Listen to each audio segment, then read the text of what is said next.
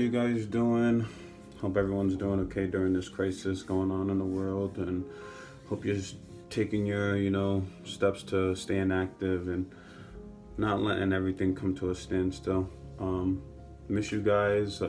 Wish I was in the gym with you guys right now, doing what we love best, playing some basketball, getting better at basketball.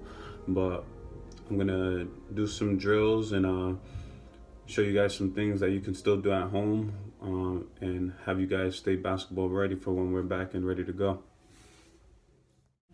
Make sure when you're doing these, you're focusing on dribbling hard, dribbling low, dribbling fast, and just maintaining control of the basketball. Just, you don't want it going all over the place. But same thing with this drill, you want to just keep the ball low, dribble hard, dribble fast, and just try to maintain control. You see I messed up a little bit, but that's all right. We're here to practice, get better. Just make sure you keep control of that basketball.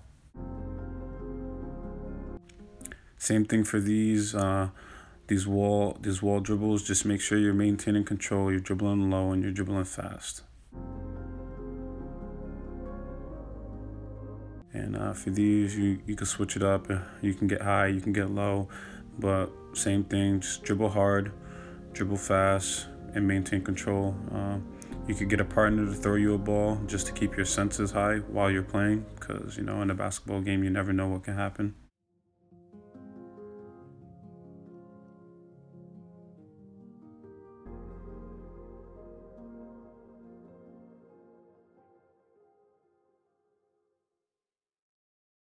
A little bit of footwork for you guys. This is another thing that happens a lot in the game, so you just want to run these through a little bit. Just stay game ready with your jab step.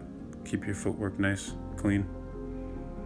And number one thing, if you want to be a great basketball, you got to be a great athlete first. So make sure you guys are finding some time to get some sprints in.